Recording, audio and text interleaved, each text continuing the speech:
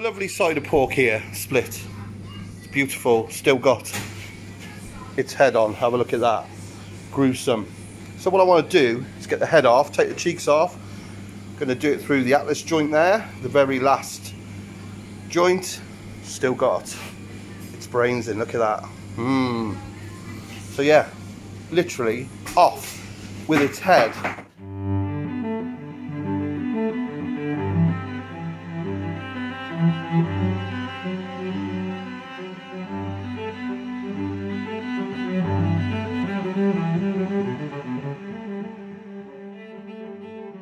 What a wonderful box of delights.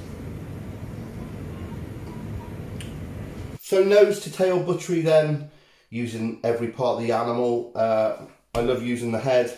What you can see then is 3 pig's heads, all in different stages of processing. Obviously we've got the half pig's head, still got the eye in. If we flip it over, brains, the whole lot. What we want is that bit there, the cheek and the jowl. And what we have here is the jowl and cheek still on the mandible, which is the jawbone. Now, if we were to cure that and cook it off, that would be a classic Bath chap. Meaning we cure it, we cook it, we take the skin off, and then just dip it in breadcrumbs. And that's a very, very old-fashioned way of using up the pig's head. We call it charcuterie now, I guess. And then we can take that one step further to this here. It's got the cheek attached. This is the jowl.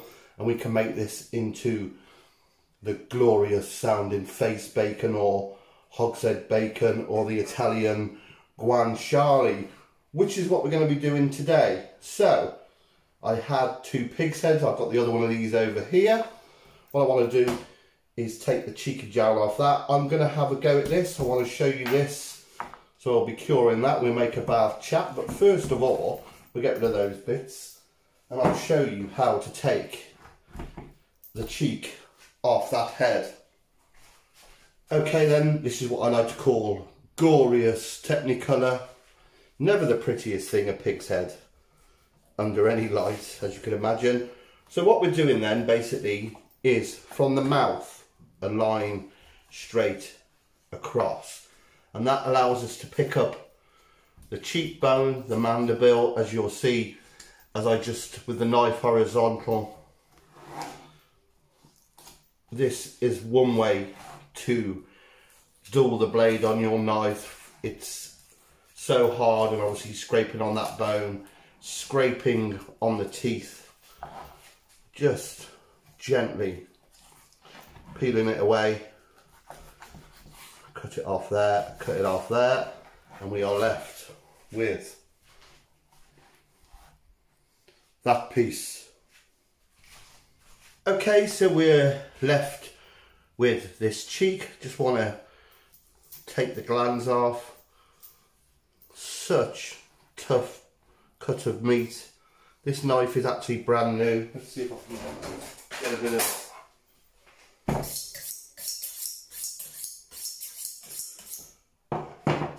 edge on it.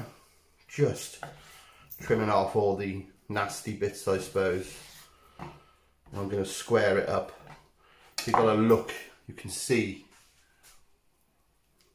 what we're going to be curing. There's nothing this end, so what I will do is just where that cheek ends, square it off. Yeah, and I think that will be perfect. And it's just a case now of weighing out our curing salts, getting it cured, getting it vat packed. Okay, now time for the fun part, the actual curing. So what I'm going to be using is an Instacure if you look at some of my older videos, there's quite a few on there, bacon curing. I have cured bacon making my own cure, but this easy cure, this super cure, whatever you want to call it, is just absolutely amazing. Simplicity itself. Now, I'm just going to use pure cure. There's no reason why you can't add some herbs, some spices or some sugar to that just to change the flavour. But I'm going to show you how simple this is. So it's 30 grams of the cure to every kilo of meat. This chunk here weighs 500 grams. So it's 15 grams of cure, and you get it and sprinkle it on and give it a really good rub in, making sure you use every bit of that cure. Now, as you saw earlier, I have got a few other pieces. What I did is I weighed them all individual, so I know exactly where I am. So just a little bit on that skin, really rub one in, you know, and then just chase up all those last bits and just spend some time massaging it really well in, picking up any random bits. And then what you need to do then is put that in a Ziploc bag. I'm going to vat pack it, and we can work out how long it takes to cure. So with this cure, it's a day for every half an inch. I'd say that's an inch, inch and a half. So you're talking 3 days and 2 days over. But yeah, I'll get it vat packed and I'll show you how it looks. There they are in all their glory. So like I said then, half a day for every inch. Now I know that bath chap in its thickest part is 2 inches. You know that's 8 inches to us blokes. So what's the date today? It's the 14th of the 8th, I think, isn't it? Yeah, 21. So I should put that on every one. So 2 inches, half an inch equals a day. So that's 4 days plus 2 days over. So that needs to cure for 6 days. And then these are all between 1 and 1.5 inches. Now, the beauty of this cure is, because it's measured out, it won't overcure, it won't get too salty. So if you leave it for an extra day or so, then do not panic. So on these little ones then, inch to inch and a half, so 3 days for an inch and a half, 2 days over, so they all want 5 days on them. These want to be turned every 2 days, and then we can see where we are. But yeah, that pretty much is the hard work done. Okay then, so my bacon, or my pig cheek bacon, has been curing for 5 days. I'll be honest with you, these have been in for 7. So I've got 2 of the other cheeks in different states of curing, which I want to show you. But all we need to do when we get to this stage is take it out of the pack. And you'll notice there the colour, how it's changed.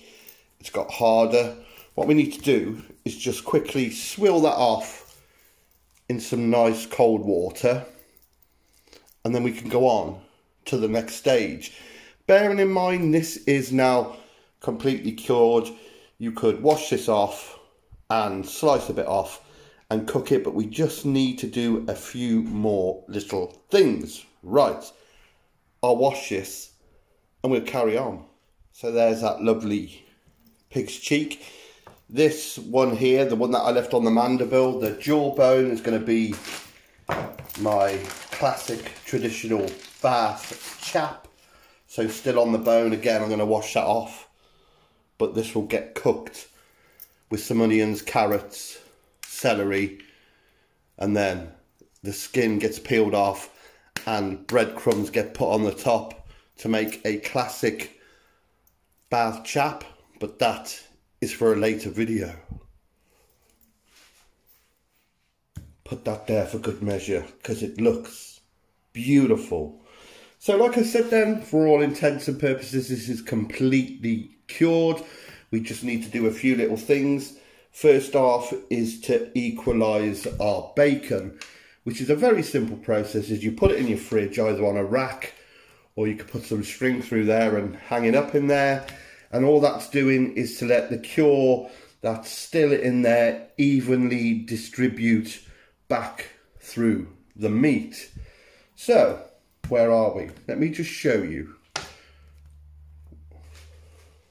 So, one cheek straight out of the cure, washed off, and here's one I prepared earlier.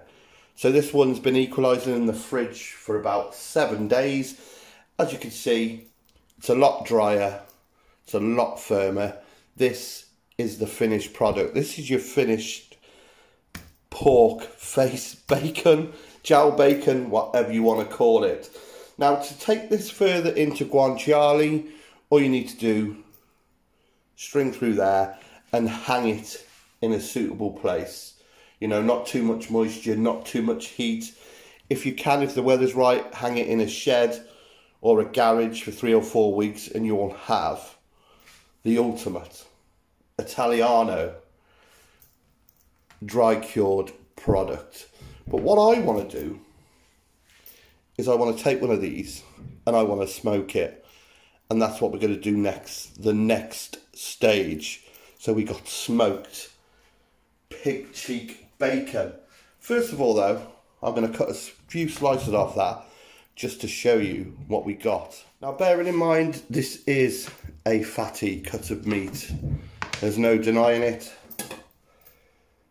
But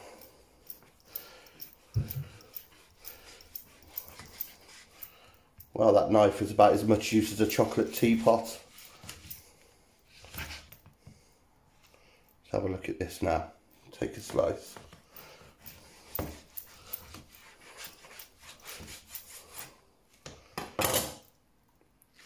Now you may be thinking, oh Scott, that's a lot of fat, that ain't a lot of meat. But what you've got to remember, this is not a chunky piece of meat. But what we are doing is using every part of the beast. And I can guarantee you, when we fry that up in a minute, that will be absolutely delicious. Now turned into guanciale, you air dry it, it'll go into carbonara, any of those pasta dishes or any dishes with, you know, beans, any stews, and it will add an amazing flavour profile. But yeah, I think that looks stunning. Considering over here in the UK, we normally just take the pig cheeks off, might make a brawn, but it's falling out of favour to the point of I don't know anybody who makes them anymore. So yeah, anything we can do with the gory bits is a plus. Oh, I love that. I love that. Let's go take another slice off and get it in the pan.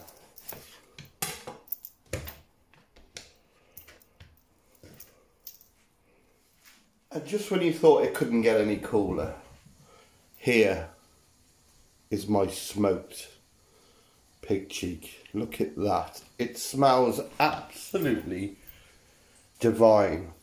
Now this has been cold smoked for 16 hours.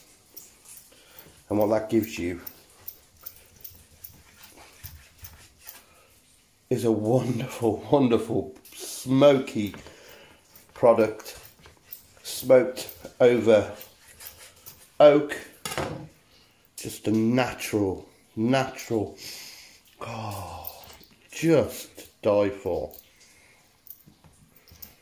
I mean, this is just wonderful, isn't it? If you can see those there, I'm going to get those in the pan, which you may hear going on behind me.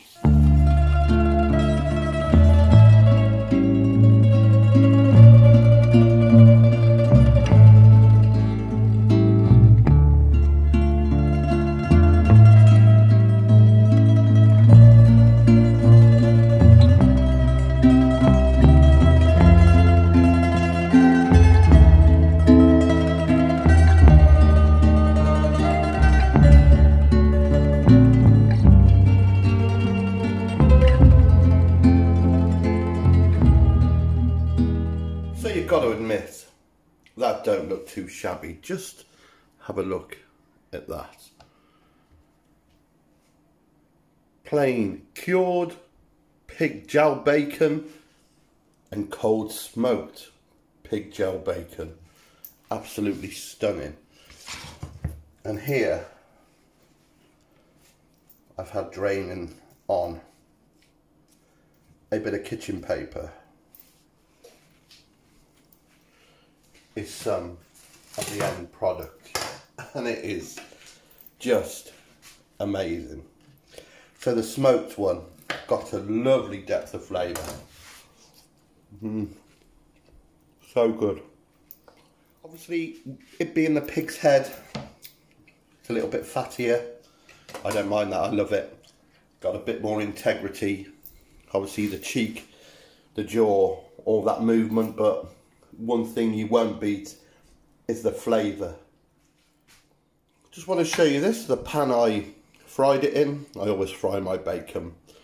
Now, I fried off those 6 slices. There was 6. I know there's only 3 there. I don't know where the other 3 gone, honest. So yeah, just in a spot of oil. And this here is pure gold. What's rendered out, that's pure lard, good old pig fat for your roast potatoes to fry any meat in. It is the real deal. Pure gold, that is. Beautiful. Anyway, this bacon's going down at rate of knots.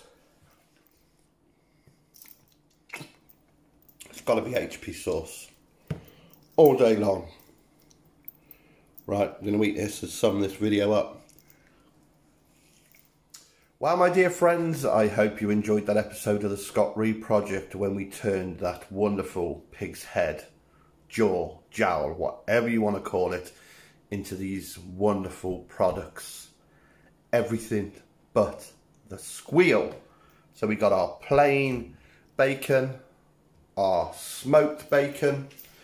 Of course, we got that jowl still on the bone for our Bath chap, and as I explained, if you wrap this in a muslin cloth, air dry it, you've got your guanciale. So next video will be the Bath chap, but until then, if you've enjoyed this video, please click subscribe when my face comes up down here somewhere. Also like and share the video on your social media platforms. Also find me on my social media on Facebook, Instagram and Twitter at the Scott Reed Project. So until next time, I'm going to fry a little bit of this off, a bit more of this off, and have me a proper bacon sarnie with brown sauce and a cup of Rosie Lee. Take care, my friends.